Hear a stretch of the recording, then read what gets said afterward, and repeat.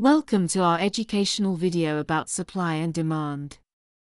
Supply and demand, also known as market forces, affects everything from your daily coffee to your yearly salary. It is all about desire versus availability, how much we want something, and how much of it is out there.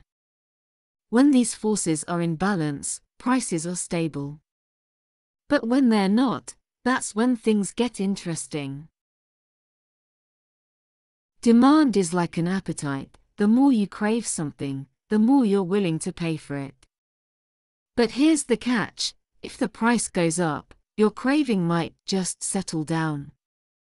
You will think twice before buying that fancy pair of shoes, or that extra cup of coffee. This tug of war between want and price is what we call the demand relationship. Now, let's flip the coin and meet supply. Imagine you are selling lemonade. If you are making good money, you will want to sell more, won't you? But if prices drop suddenly, squeezing lemons doesn't feel that sweet.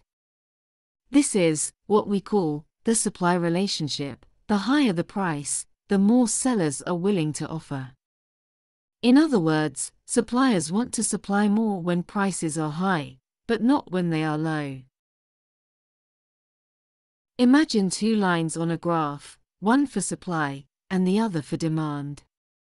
The two lines meet at a point we call equilibrium.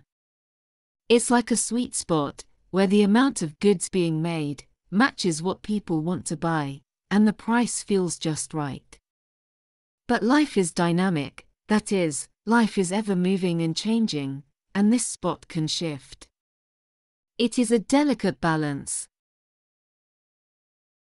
What happens when the balance tips, that is, when the scales of supply and demand are no longer in equilibrium?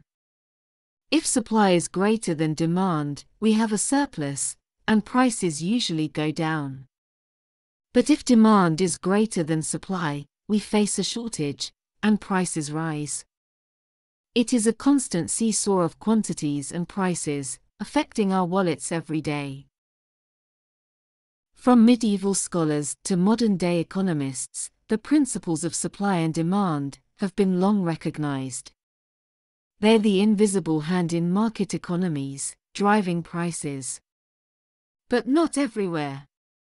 In places where there is a command economy, like the former Soviet Union in the past, and North Korea today, the government sets prices, leading to big problems.